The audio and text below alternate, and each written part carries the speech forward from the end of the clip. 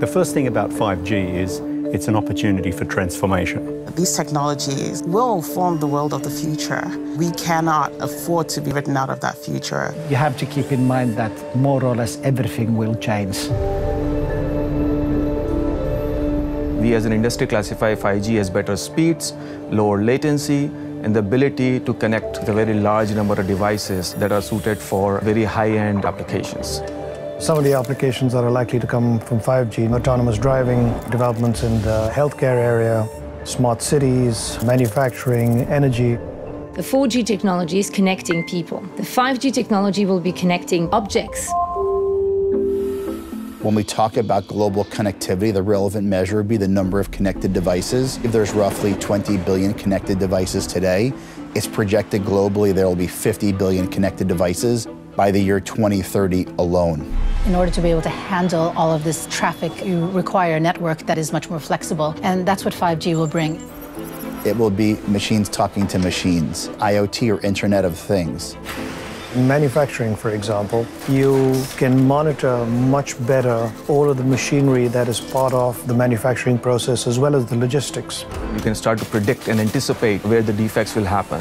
And as a result, you can improve the efficiency that can translate into billions of dollars of savings for the industry. Just imagine a new scenario where everything's connected. Do we need traffic lights? We don't need traffic lights. You just speak and say, I'm going home. The network knows where your home is. The network knows where all the cars and the traffic is. The result of that ends up being reduced energy consumption, reduced carbon footprint.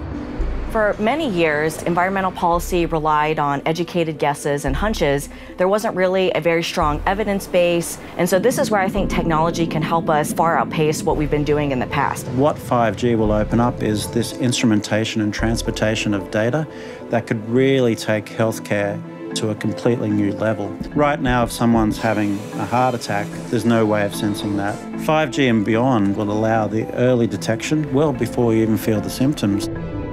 5G is going to underpin the digital economy in many countries, and that's why it's really important that we get these enabling conditions right. But I think we have a behavioural issue that we need to address. We spend a lot of time engaged with our devices to the extent that we're looking at how do we actually make people look up when they cross the road.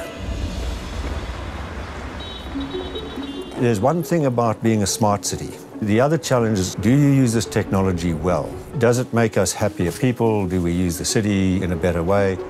We need to focus on not just the near-term economic benefit for the corporate world, but the societal benefit that 5G will bring.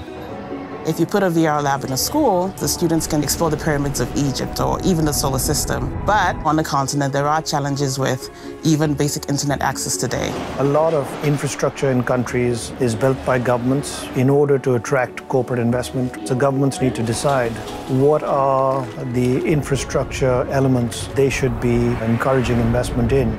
5G gives us the potential to leapfrog into the next generation of connectivity. And I really hope policymakers, tech entrepreneurs, mobile operators, civil society activists pay real attention to making sure that this era of human history really becomes the generation where we close that gap between the rich and poor parts of the world.